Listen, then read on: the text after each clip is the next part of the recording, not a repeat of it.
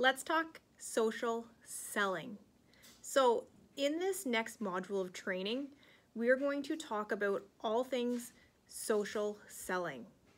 You are in such a lucrative business model right now, and with the power of the internet, you have so much potential. You can reach people all across the world. Now, here with Zaya, we are only open in 3 markets. So we've got Canada, United States, and Australia. But those are huge markets that you can tap into. You can sell and you can grow your team in any of those 3 countries. So with being in the social selling industry and having a business that operates online, you have an advantage because you are not just tied to one specific location.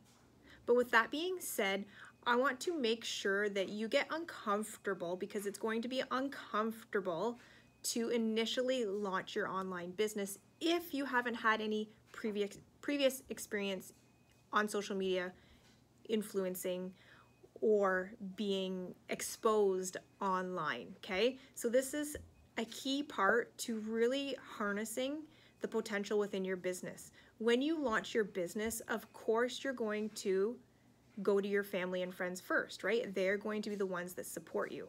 But what happens in business, in this type of business model, is reps come in and they work through what we call a warm, hot market, right? Which is your family and friends, people that know, like, and trust you already, right? So you go and you sell to them and they buy from you and they support you.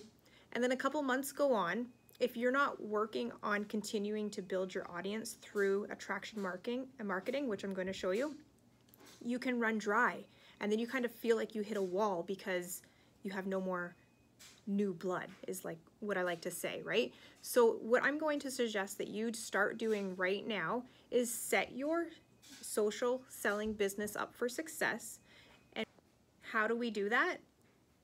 I like to phrase this in a way of turning your closed sign to your open sign, okay? So if you're a social seller and you use the internet, or you would like to use social media to operate your business, then you're gonna need a storefront, right? You're gonna need a platform to do that on. And that platform is your Facebook profile or your Instagram, okay? Now, as you go through the modules below, you're gonna see that I do direct you to operate or to open and launch a group, which will become your customer base group, where you can then go on and get intimate with your audience and share promotions and challenges and make it just your nice little community for your customer base to grow and thrive and to throw a ton of value at them, share new releases. But before we get into that, you're gonna need to operate from a standpoint of a business owner, and you're gonna wanna use your social media to do that. Just like I had mentioned previously, that once you run through your family and friends, you sometimes hit a wall because you haven't been networking and growing your connections with people to then create a larger customer base. This is why I want to address this now, so that you aren't that person coming in and having explosive success through your warm market only to hit a roadblock when you've already gone through all your warm market. Yes, you will have family and friends that continue to buy, but most often they're not going to, you know, purchase every new release. And this is why you need to keep building connections. This is why it's called network marketing, and this is why it's called social selling. We are out there promoting the brand. They can't go to a storefront and buy the product.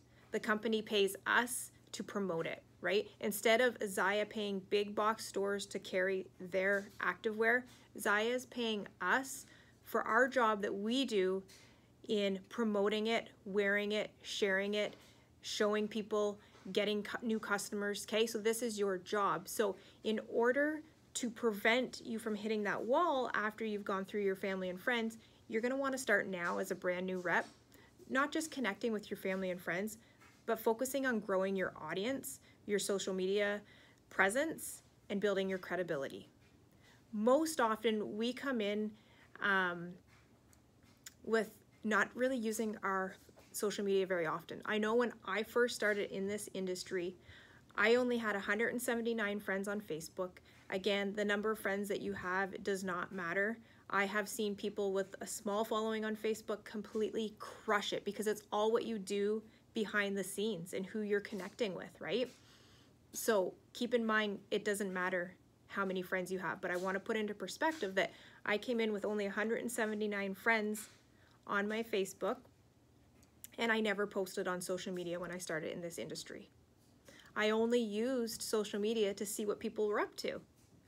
I was mute on social media, okay? So this may be you, but you have to start at ground level, and you have to build up that credibility, and you have to use your social media as your storefront. Does this mean spam people with graphics and all this kind of stuff? No, we are going to show you below more strategic approaches that you can take, but you're going to want to be starting to present yourself. So what does your social media look like? You're going to want to take inventory of what it currently looks like. Is there a lot of political stuff? Is there a lot of just random sharing stuff?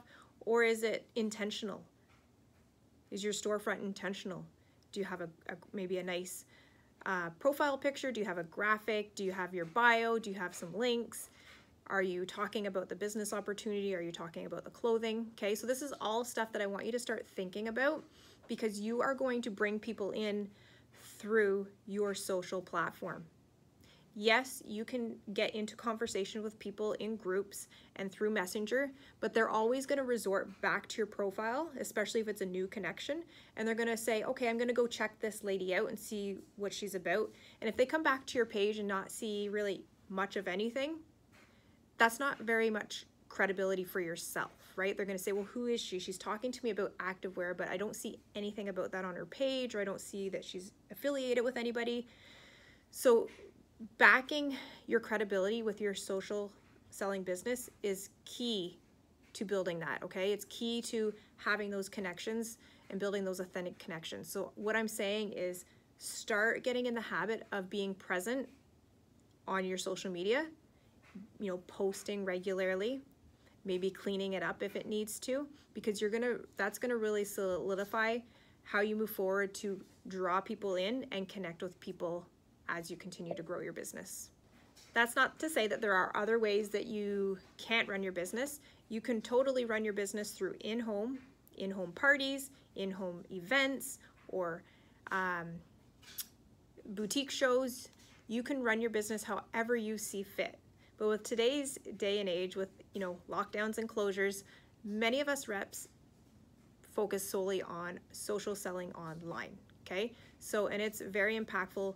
Actually, many of my most frequent customers and shoppers are people that I've never met, and people that don't even live anywhere remotely near me. So if you're coming into this business and you're kind of unsure because you have tons of reps in your maybe specific area, not to worry, because with the social selling business, you can reach far and wide if you do it correctly, and if you focus on building that platform and building credibility using Facebook and Instagram or whatever other modalities you want to use. But it's building that credibility through your profile, your pages, and your Instagram. I can't make that, I want to make that super clear, okay?